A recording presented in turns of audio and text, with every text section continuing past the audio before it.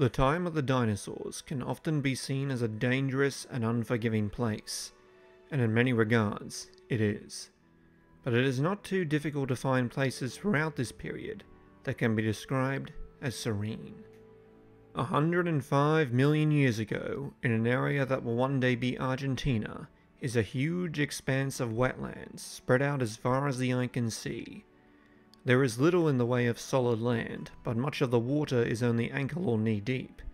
Very few terrestrial animals live here, and large animals are practically unheard of, since they would sink into the muddy terrain. The largest visitors to this place are the flying pterosaurs, and one of the most common is the peculiar-looking Pterodaustro. Every morning at this time of year, huge flocks of these flying reptiles soar in from their roots and land in the shallow water for a day of feeding. They have wingspans of over 2 meters, but don't even reach 1 meter in height. The most striking feature is obviously their jaws.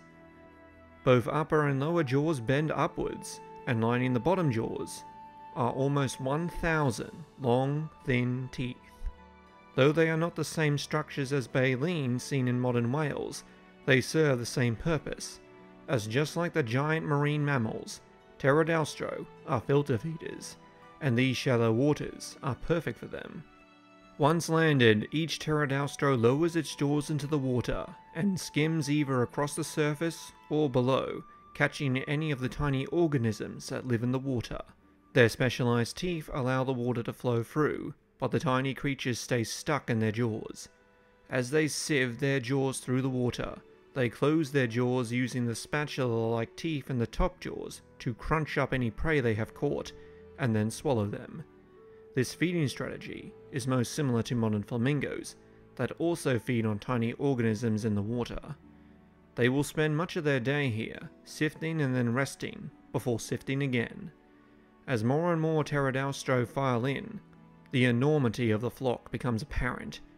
This large area can accommodate a huge amount of them, and thousands of these small pterosaurs descend to the region, and yet rarely ever squabble for space. Amongst the adults are plenty of individuals that aren't fully grown, as it takes a few years for them to reach that size. But there are also infant Pterodaustro accompanying the vast flock. Most pterosaur hatchlings, also known as flaplings, do not get raised by their parents, as their diets can be very different to the adults, meaning they have to fend for themselves from the moment they hatch.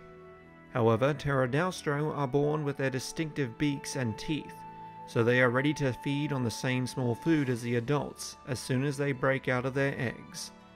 Because of their specialized lifestyle, cannibalism is rare, though Pterodaustro are capable of consuming some larger prey if the circumstances are right. One young female Pterodaustro has found a frog and is attempting to eat the small amphibian. However, this is clearly not what her upturned beak and bristle-like teeth are designed for. She tries again and again to scoop the frog up, but since the frog isn't itself keen on being eaten, the slippery amphibian keeps twisting out of her jaws and falling back into the water. What the pterosaur doesn't seem to realize is that even if the frog stopped moving and she was able to fit it in her jaws, it would still be too large to fit down her throat, making the entire exercise pointless for the Pterodaustro and exhausting for the frog. After yet another failed attempt to scoop up the poor water dweller, ending in it once again splashing back into the muck, the pterosaur gives up. She has learned the hard way to stick to her lane, and now has to make up for her time lost by returning to skimming the water like she was doing to begin with. The vast swarm of pterosaurs continue to filter in and out of the swamp in one of the most spectacular displays of animal life on the planet.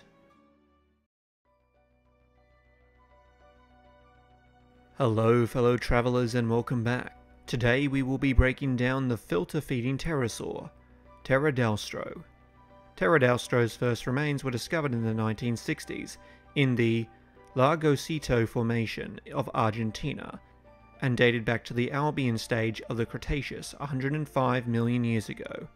Since then, multiple expeditions have been made, resulting in paleontologists discovering over 750 Pterodaustro specimens, including incredibly well-preserved skeletons of all different age groups. It was a pterosaur in the Pterodactyloid family, and was named Pterodaustro in 1970, which means wing of the south. Because of the mass amount of fossils we have of Pterodaustro, we know a lot about its biology and lifestyle. In life, it had a wingspan up to 2.5 meters, was about a meter in length, and probably weighed less than 9 kilograms. Now let's cover the most distinctive part about Pterodaustro, its skull and its incredible dentition. Pterodaustro's skull averaged at about 29 centimeters long, with the beak taking up 85% of its length. Both jaws curved upwards, and the bottom jaw has almost 1,000 long, thin, bristle-like teeth. At first glance, these look a lot like baleen seen on modern baleen whales, but they are actually still teeth, as they are made up of enamel and dentine. Each grew to 3 centimeters long, but was only about 0.2 millimeters wide, and was oval in cross-section, so despite being made of a hard substance, they were still quite flexible, with scientists believing they could bend up to 45 degrees without breaking. Though they may not have been baleen, they had the same purpose: filter feeding. Though Pterodaustro's feeding method is more similar to waterfowl and flamingos. Placing its jaws into the water, Pterodaustro would use its specialized teeth to strain through the water and catch tiny prey such as plankton, algae, and small crustaceans. As they would get caught in the teeth of the lower jaws, it would use the teeth in its upper jaws to crunch them down before swallowing. These upper jaw teeth were small with a flat base and spatula-shaped crown, so Pterodaustro was a specialized filter feeder, and likely waded in shallow water with its head held low, sweeping it back and forth over the water's surface, skimming up as many tiny prey items in an area, before walking forward and repeating the process. On the subject of feeding, 2 Pterodaustro individuals were found with stones in their stomach cavities. Also known as gastroliths, the behavior of swallowing stones is usually done to aid in digestion to help break down food more efficiently. Though Pterodaustro was eating hard-shelled prey, it is also a pterosaur, an animal built for being as light as possible in order to fly. Swallowing stones would have made it substantially heavier, so were these 2 individuals just odd, or was it a common occurrence that just hasn't fossilized as much? The rest of Pterodaustro's body has some odd features for a pterosaur, especially one that belongs to the Pterodactyloid family. It lacks any form of crest. This may have been to reduce weight, or a clue that Pterodaustro didn't select for elaborate display features, and may have selected via plumage color or behavior. Its neck and body were proportionally long, and its legs were robust with large splayed feet that may have been webbed. Its tail was also long for its family, having 22 caudal vertebrae, where other species have a maximum of 16. These features have led scientists to believe that Pterodaustro would have had a harder time taking off the ground than almost all other species of pterosaurs. Once in the air, however, Pterodaustro would have been a very capable flyer, using the skin stretched out from its forefinger and down its body to easily glide through the air with few wing flaps. Its adaptations are clearly because Pterodaustro was feeding in shallow water and spent the majority of its time on the ground, and may have even dived below the water as well. As said earlier, we have fossils of Pterodaustro at multiple stages of its life, including the very start, their eggs. Multiple eggs, including ones with embryos still inside them, have been discovered. These were oval in shape and measured 6 centimeters long. They were flexible, but were covered in a calcine shell, while other pterosaur shells have been found to be soft, like those of turtles and some snakes. Newly hatched pterosaurs are called flaplings, and it is hypothesized in most species that adult pterosaurs wouldn't rear their young, or played little part after they hatched. This is because the flaplings likely had a very different diet to the adults, and would be able to navigate dense forests easier than adults who would stick to more open environments. However, Pterodaustro hatched with their signature dentition, so they could have been eating similar if not the same type of food, which leads to the theory that Pterodaustro adults would look after their young, or that newly hatched individuals would join a group once they were able to fly, and the mass flock of young and old individuals would move and feed together. The fact that both adult and flapling fossils have been found together supports the idea that they were at least all congregating together. Pterodaustro grew up fast, getting to half their adult body size in just 2 years.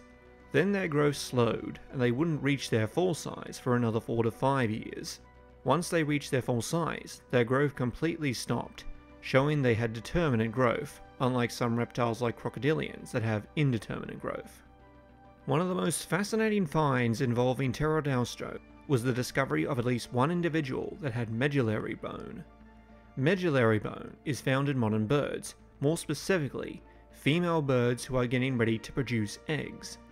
The medullary bone stores extra calcium that the mother needs to create her eggs, and has been found in a few rare cases in dinosaur fossils.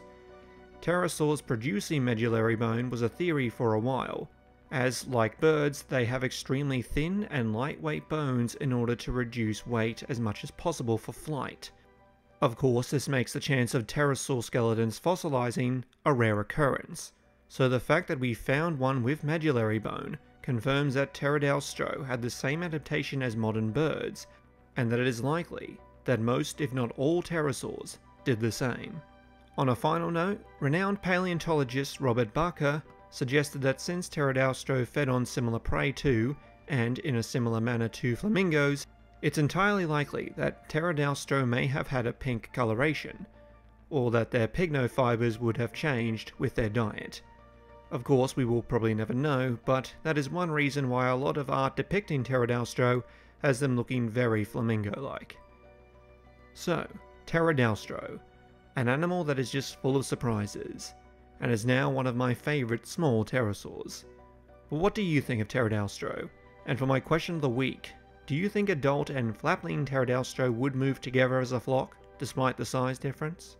What lesser known pterosaur would you like me to do a breakdown on next? And until then, please like, share, subscribe, and thank you for watching.